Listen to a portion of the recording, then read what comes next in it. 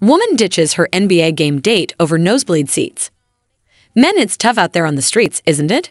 Picture this. A guy invites a lady to an NBA game, trying to score some points. But guess what? The seats he scores are way up in the nosebleeds.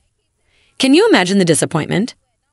This viral tale features a woman who made headlines after she bailed on her date because the seats he scored were too far from the action.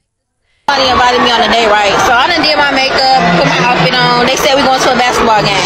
Let me show y'all where they got me sitting there. I done left that. I'm sitting in a whole nother seat because I don't even give a.